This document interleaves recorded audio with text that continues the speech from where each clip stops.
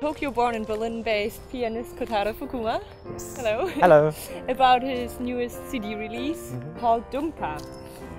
The CD is gonna feature works by Modest Mussorgsky, and maybe you want to tell us more. Oh, Mussorgsky, Mikhail Glinka, Pyotr Tchaikovsky, Mili Balakirev, and Igor Stravinsky. So there are 5 composers, Russian composers. Yeah. So this is already your 7th studio album. Yes. Before that you had albums with Schumann, Takemitsu, Liszt, Albanese, Chopin, what else? Debussy. Okay, so this is your first CD with entirely Russian compositions. What made you decide to do this CD at this point in time? So these last years I've been playing many of French music and romantics like Chopin and Liszt, and I wanted to change a little bit of the style of my repertoire, and I thought Russian music would be the perfect choice because I had such a big interest in it and passion, and it was one of my dreams to record pictures at an exhibition of Mussorgsky, and I discovered this wonderful transcription of Firebird by Guido Agosti a couple of years ago, and then I thought it would be a nice idea or nice to combine these 2 major Russian works in one album, and also some other pieces that are not well known. So another piece on your album is Dumka by Tchaikovsky, and that's also the title of your album. Yes. Why did you choose that title? Well, Dumka is actually a Ukrainian word which means thinking or thoughts, but it is a musical term. So the Dumka has always more than 2 parts, and one is always lyrical, very melancholic, slow music, and another one is a joyful dance-like, joyful light music, and then it comes always alternately.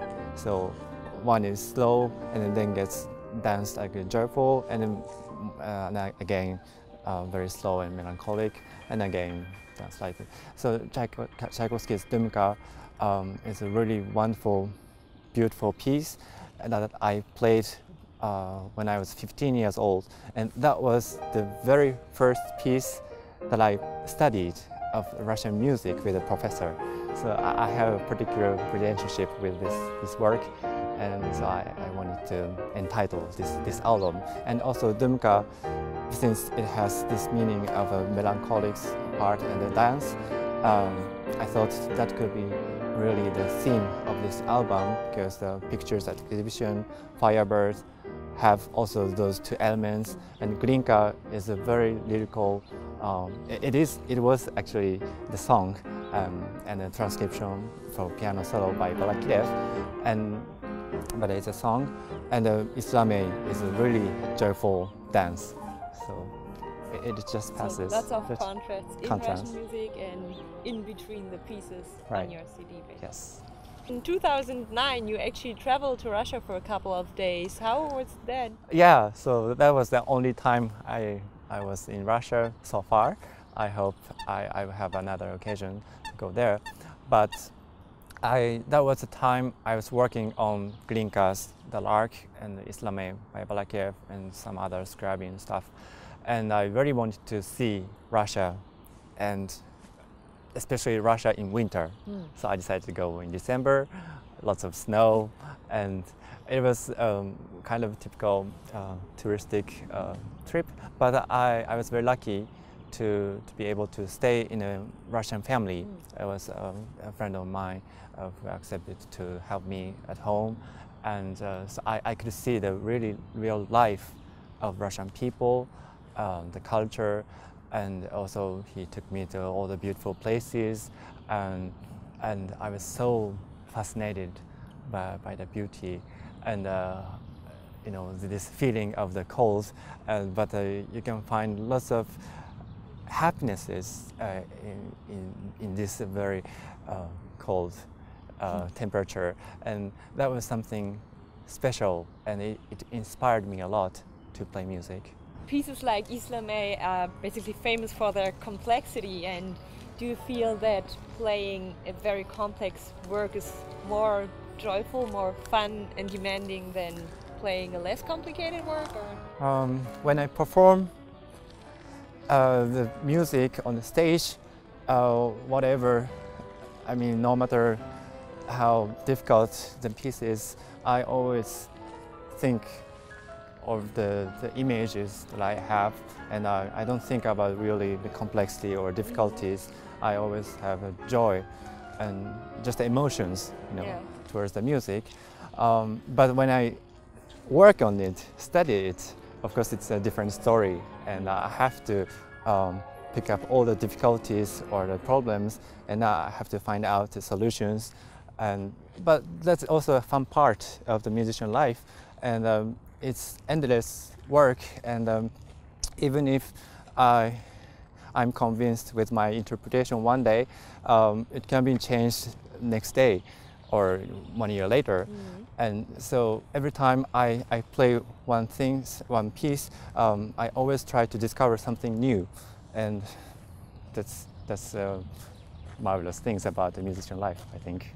So while recording your album, what was the most demanding piece for you? Well, to me, everything was difficult, of course, but particularly Islame was most difficult in this album to record, because it depends so much precision, and all the notes have to be really clearly sounded.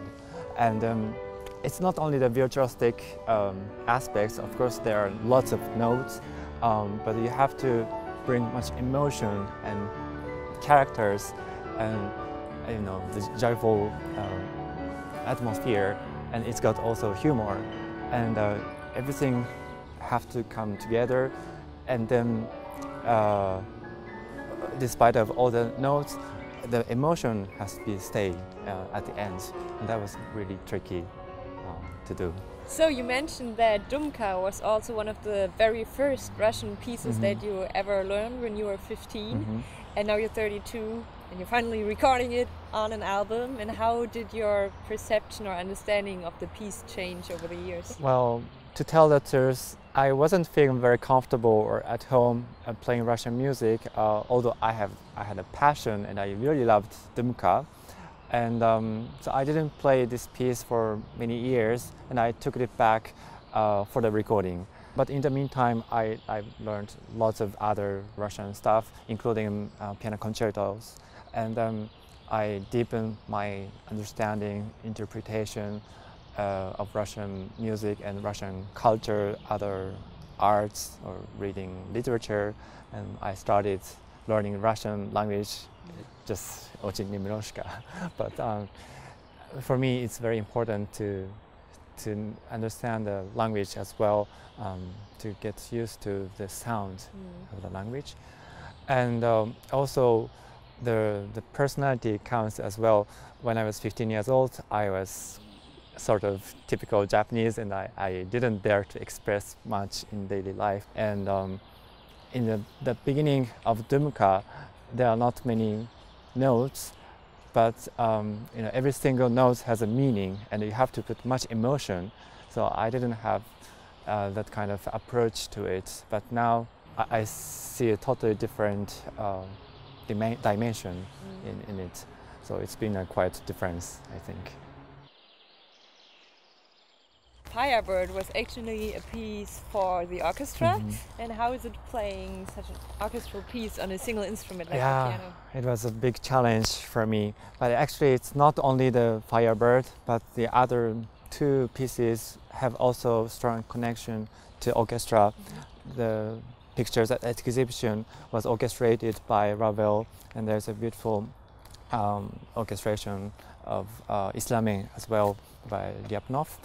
And when I worked on those pieces, I studied also orchestral scores and listened to some recordings to understand, the effects of each element or the character, and why the composer or the transcriber used those instruments for each element. And also, I was trying to have a vision, specific scenery or visions, and then transform it into the music. That was one of my goals of this album.